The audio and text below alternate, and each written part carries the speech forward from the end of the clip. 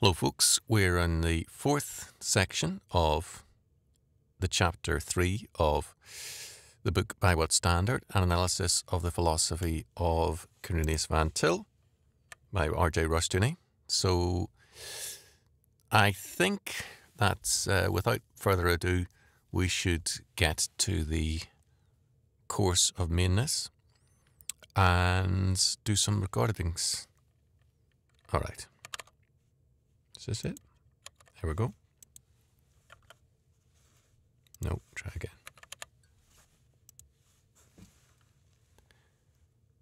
Evil is the result of man's rebellion against God and is not original or ultimate, and because it is not, evil cannot be predicated of God or considered ultimate. Prior to the fall, the world and man were good, and evil and error were introduced by man's rebellion. Man's fall was his attempt to become the original interpreter rather than the reinterpreter, to be the ultimate instead of the proximate source of knowledge. Prior to the fall, Van Til asserts, man acted as the reinterpreter, recognizing that since he derived his being wholly and completely from an absolute God, his every act, therefore, was based on a more original and fundamental act of God. Man now must be restored to a like position, forsaking his role of original interpretation for reinterpretation, recognizing, moreover, that his consciousness is only the proximate starting point for knowledge. But man the sinner virtually insists that his present fallen and abnormal condition is the normal one, and is resentful of any suggestion of abnormal mentality. As Van Til has pointed out, in the country of the blind, the man with sight was called a wild visionary. For the Christian, however, the answer is an absolute God, an absolute Bible, and absolute regeneration. The creative act and thought must be God's alone. Nothing which hints at the correlativity of God and man, of eternity and time, can be permitted.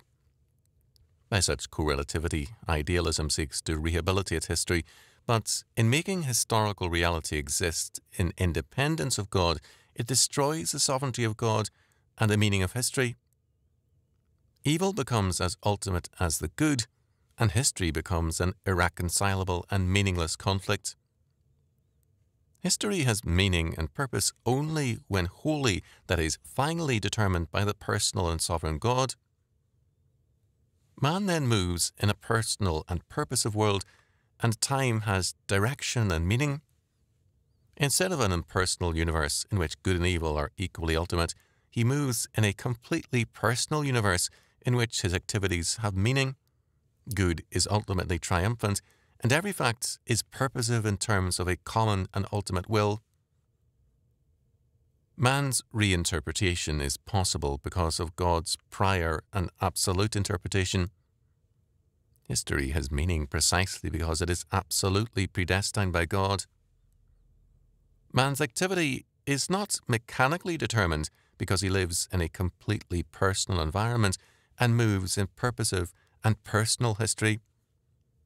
Only as the ethical alienation of man from God is removed can man again act derivatively and constructively in the field of God's original constructive activity and re-establish the original metaphysical relationship.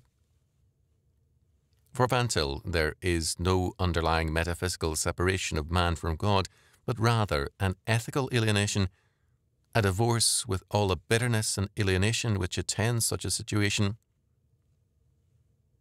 Any other conception of God makes God no more than an elder brother, setting an example for man and assisting men in their common task of trying to make sense of a senseless universe, which is the ultimate reality. For the Christian, the physical universe is explicable also in terms of the spiritual, because both have a common origin and unity in God. Quote, "It follows from this that the spiritual can be truly, though symbolically, expressed by the images borrowed from the physical. It is this conception that underlies Jesus' use of parabolic teaching. The vine and the branches give metaphorical but truthful expression to the spiritual union between Jesus and his..." That's quite a sentence.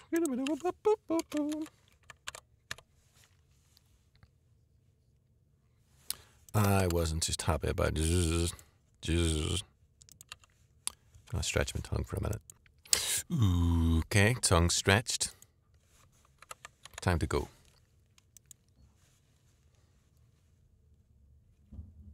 It is this conception that underlies Jesus' use of parabolic teaching. The vine and the branches give metaphorical but truthful expression to the spiritual union between Jesus and his own, because the physical is created for the purpose of giving expression to the spiritual. We find then that one must first presuppose the anti-theistic conception that nature is independent of God before one can urge the argument that symbolical language is necessarily, to an extent, untruthful. End quote. Not only is language robbed of content by the anti-theistic position, but man's salvation is made impossible. With any conception of autonomous man, salvation disappears. Man is not subject to the covenant and to federal representation in Christ, and hence the atonement can have no meaning for man, who becomes isolated in his autonomy and a world of brute factuality. At the same time, this autonomy of man destroys his individuality and personality, in that he becomes lost in an impersonal world of brute factuality.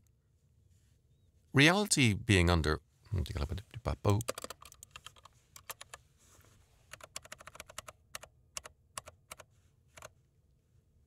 Reality being ultimately an undifferentiated mass and equally good and evil, humanity also is ultimately an undifferentiated mass, and mass man becomes a problem. In considering this subject, that was astounding. That was an astounding observation. I'm just blown away. Wow. Reality being ultimately an undifferentiated mass and equally good and bad, humanity also is ultimately an undifferentiated mass. Oh, mind blown.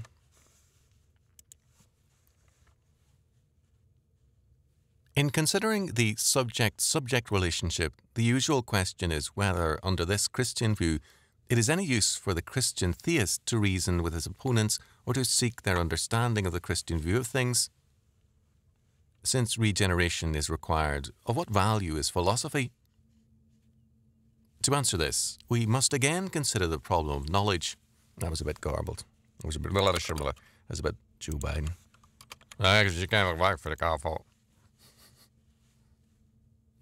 To answer this, we must again consider the problem of knowledge. All objects of knowledge in time and space, having been created by God to be truly known, must be known in relation to God. As Van Til asserts, the universals of knowledge, as well as the objects of knowledge, have their source in God, and their relationships are in terms of the plan of God. The anti-theist, however, not only begins with the facts or objects of knowledge as ultimate, but also regards the universals as ultimate, and neither has anything to do with God. No reference beyond the facts and universals is needed. If God exists, therefore, he can only be another fact, another object of knowledge, rather than the one supreme object of knowledge, the ultimate facts and the ultimate universal. With such a discrepancy between the two views, it is not surprising that each considers the other blind. But, Van Til states, the subject-subject relationship is not a problem if the subjects are Christian or if they are unregenerate. The clash comes between the two opposing groups. To answer this, Van Til feels that it must be noted first that the normal state of man is that his whole consciousness, intellect, will or emotion was created to be completely reinterpretative.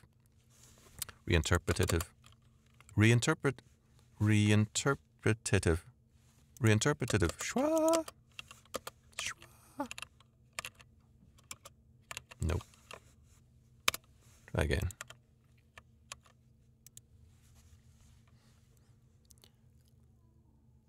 Was created to be completely reinterpretative.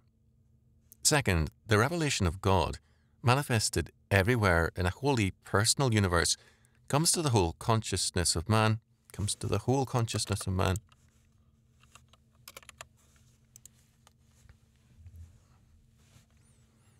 Comes to the whole consciousness of man. Since God is absolute, man is always accessible to him and can never escape his witness and truth. Man's alienation from God is ethical. It cannot alter his metaphysical dependence on God.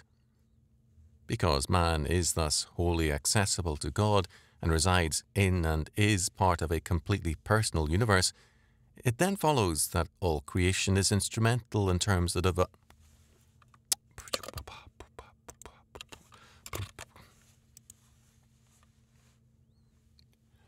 It then follows that all creation is instrumental in terms of the divine plan, and our philosophy is also instrumental.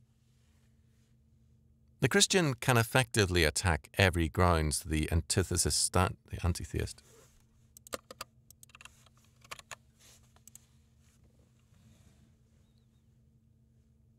The Christian can effectively attack every ground the anti-theist stands on, because the anti-theist is constantly on alien and hostile ground. When he sets up his reason as judge and appeals to the laws of contradiction, law of contradiction,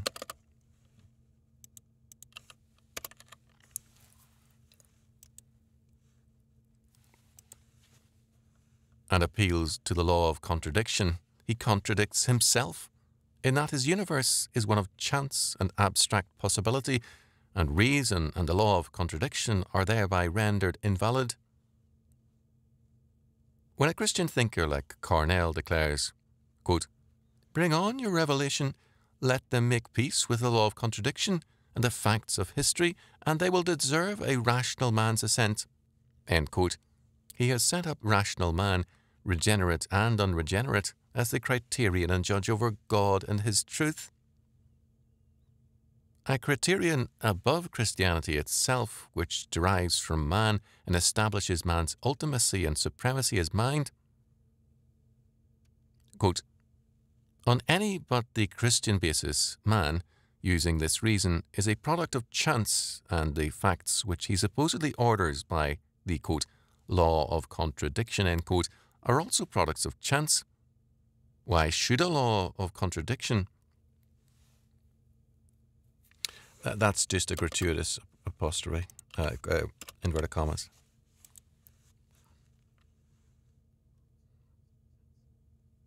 Why should a law of contradiction resting on chance be better than a revolving door moving nothing out of nowhere into no place? Only on the presupposition that the self-contained God of Scripture controls all things can man know himself or anything else. But on this presupposition, the whole of his experience makes good sense. Thus, a truly Christian philosophy is the only possible philosophy. Other philosophies are or should be called such by courtesy. Those who crucify reason while worshipping it, those who kill the facts as they gather them, ought not really to be called philosophers. Insisting upon, quote, reason, end quotes, as the test of truth, they have completely divorced the operation of, quote, reason, end quote, from the turmoil of fact. They cannot find coherence in anything on their principle. Fear, nothing but fear in the dark remains. Aldous Huxley's latest novel, quote, Apes and Essence, end quote, pictures strikingly the inevitable result of a philosophy that is not a definite Christian philosophy, end quote. For the theist, the possible is the colorable. I'm going to take a drink.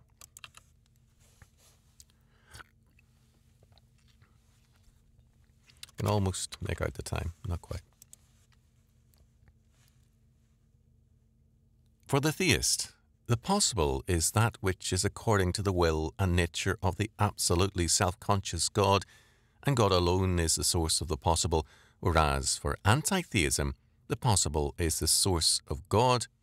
Thus, their concepts of possibility differ. The division between the two is not always clearly discernible because of incidental agreements. Because the non-regenerate, by virtue of common grace, have a kind of recognition, quote, of what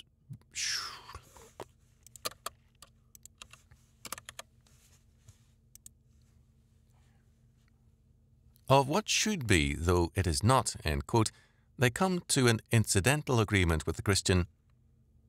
The agreement is incidental, Van Til demonstrates, because their consciousness gives other grounds for the, quote, fact, end quote, at hand. As Van Til has pointed out, the pragmatist agrees with the Christian in opposing murder, but for pragmatic and humanistic reasons, whereas for the Christian, the real reason is a concept of justice which has its foundation in the nature of the sovereign God. It becomes apparent at once also that they differ in their concept of justice, and that their agreement is incidental, formal, and abstract.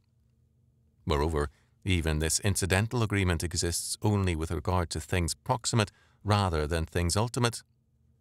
Thus, it is imperative to recognize that two types of consciousness exist, and that we cannot talk about reason in the abstract.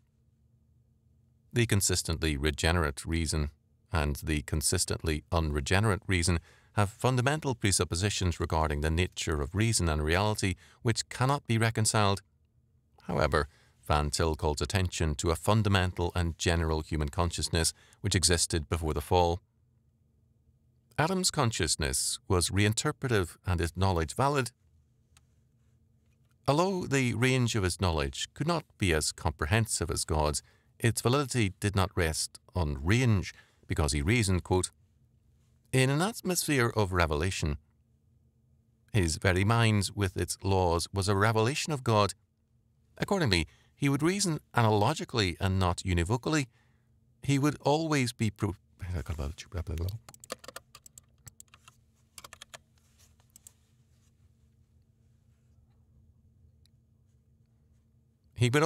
presupposing God in his every intellectual operation.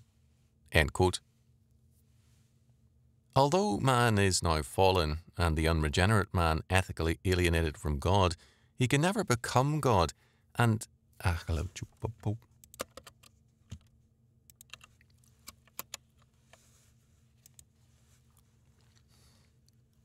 he can never become God as he seeks to be. He can never, in reality, exert the independence he claims. He remains metaphysically dependent on God. As a result, his consciousness, even in rebellion, cannot sever himself.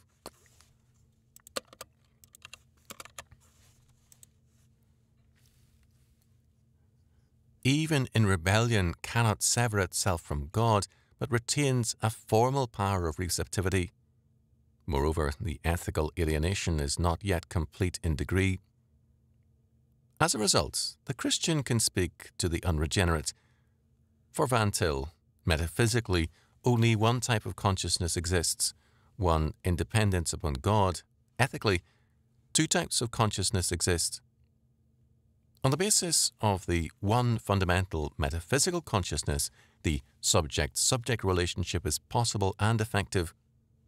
The unregenerate must be told that the Christian theist has the true conception of the law of contradiction, that is, quote, only that is self-contradictory, which is contradictory to the conception of the absolute self-consciousness of God.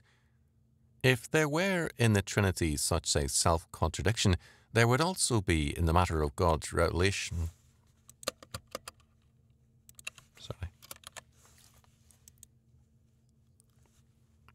There would also be in the matter of God's relation to the world. But since the Trinity is the conception by which ultimate unity and diversity is brought into equal ultimacy, it is this conception of the Trinity which makes self-contradiction impossible for God, and therefore also impossible for man. Complete self-contradiction is possible only in hell, and hell is itself a self-contradiction because it feeds eternally on the negation of an absolute affirmation. Accordingly, we must hold that the position of our opponent has in reality been reduced to contradiction when it is shown to be hopelessly opposed to the Christian theistic concept of God.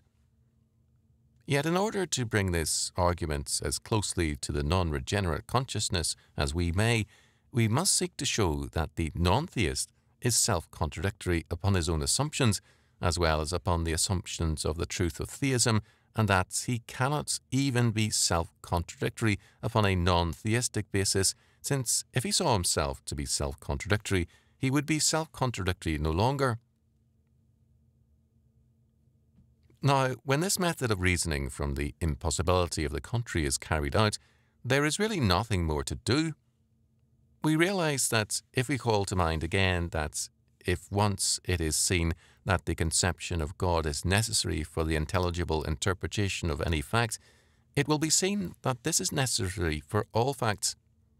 If one really saw that it is necessary to have God in order to have...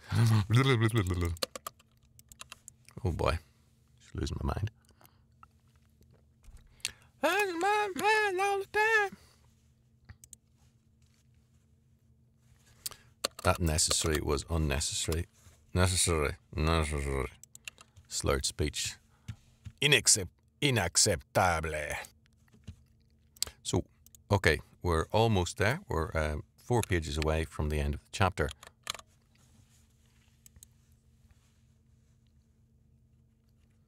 It will be seen that this is necessary for all facts. If one really saw that it is necessary to have God in order to understand the grass that grows outside his window, he would certainly come to a saving knowledge of Christ and to the knowledge of the absolute authority of the Bible. It is well to emphasize this fact because there are fundamentalists who tend to throw overboard all epistemological and metaphysical investigation and say that they will limit their activities to preaching Christ. But we see that they are not really preaching Christ unless they are preaching him for what he wants to be, namely, the Christ of cosmical significance. Nor can they even long retain the soteriological significance of Christ if they forsake his cosmological significance. If one allows that certain facts may be truly known apart from God in Christ, then there is no telling where the limit will be. End quote. Every claim of the anti-theist must be challenged and revealed for what it is. The agnosticism of modern thinking claims a scientific humility and reserve in the face of the unknown. But in its very assertion of agnosticism, it makes a tremendous statement about ultimate reality in that it excludes God as the ultimate fact and limits him to the possibility of being a fact among facts. All man's thinking rests on a concept of ultimate reality, and agnosticism definitely excludes God as ultimate reality and allows him only the possibility of correlativity and coexistence. To say that science makes no pronouncement about the ontological trinity is to ascribe to science a tremendous pronouncement, one which makes brute factuality the ultimate reality. A universal negative statement virtually is made, with vast implications. Facts exist in a void, and nothing can be said about the void unless it is posited that some universals exist beyond the void. Thus, agnosticism cannot argue for its position without assuming far more than its position allows. Basically, as Van Til shows, it assumes the truth of the Christian theistic system in order to operate and assert itself. It is self-contradictory on Christian premises and self-contradictory on its own premises, unless theism is assumed to be true. The unbeliever is thus able to think and work only on the basis of a practical reason which presupposes the Christian frame of things. On his own premises, he can know nothing. On borrowed premises, he is able to think and work, but for all his results, he remains in the paradoxical position of the cattle rustler mentioned previously. He has no knowledge on the basis of his own principles. He has valid knowledge only as a thief possesses stolen goods, as Van Til bluntly states the issue. Quote, "The question is of, quote, this or nothing," end quote. The argument in favour of Christian theism must therefore seek to prove that if one is not a Christian theist, he knows nothing whatsoever as he ought to know about anything. The difference is not that all men alike know certain things about the finite universe, and that some claim some additional knowledge while the others do not. On the contrary, the Christian theist must claim that he alone has true knowledge about cows and chickens as well as about God. He does this in no spirit of conceit, because it is to himself a gift of God's grace. Nor does he deny that there is knowledge after a fashion that enables the non-theist to get along after a fashion in the world. This is the gift of God's common grace, and therefore does not change the absoluteness of the distinction made about the knowledge and the ignorance of the theist and the non-theist respectively." End quote. Christian philosophy must point out that anti-theism destroys knowledge and reason and cannot exist on its own presuppositions. Quote, "The autonomous man cannot forever flee back and forth between the arid mountains of timeless logic and the shoreless ocean of pure potentiality. He must at last be brought to bay." End quote. In Van Til, we have a truly Christian philosophy, one based fully on the presuppositions of Christianity and doing justice to the unity and variety of human experience. Because of its Christian character, it avoids the pitfalls of rationalism and irrationalism. On the basis of the ontological trinity, a truly Christian system is developed of great and far-reaching importance. The issues raised by Van Til are to be reckoned with, and no man can claim to espouse a Christian philosophy without coming to terms with these presuppositions as outlined by Van Til. We begin this survey of Van Til's challenge to epistemological, especially. We begin this survey of Van Til's challenge to epistemology with the story of a naked emperor. We saw that man, naked in his ethical alienation from God, seeks to clothe himself in a metaphysical independence from God. In other words, man seeks to clothe himself by robbing God and leaving him naked. But the attempt is presumption and is a calabachupa.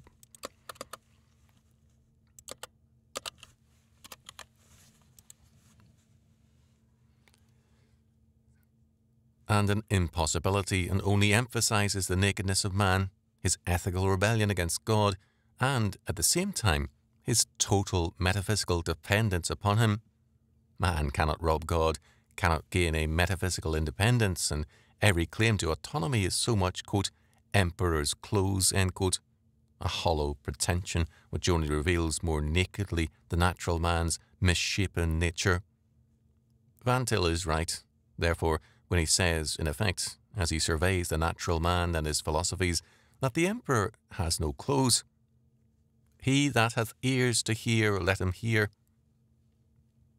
In Van Til and in Duyvert, we have the clearest and most consistent formulation of the principles of Christian philosophy.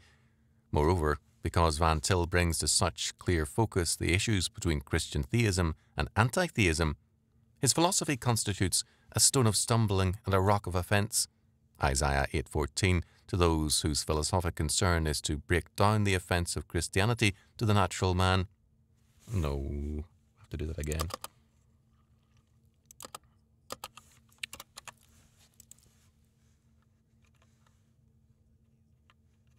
Anti-theism. Okay.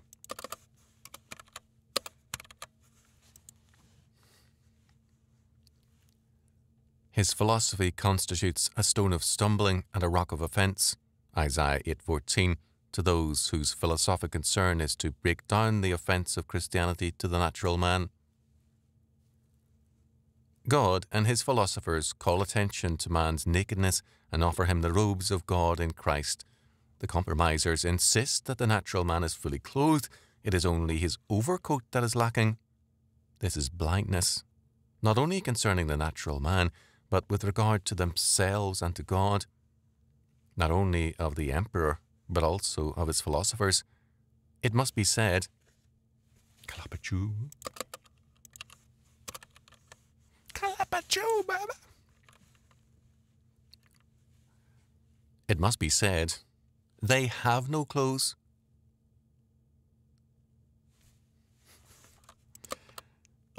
it. I need me a teacher like that teacher out of what was the Whiplash. That's it, Whiplash.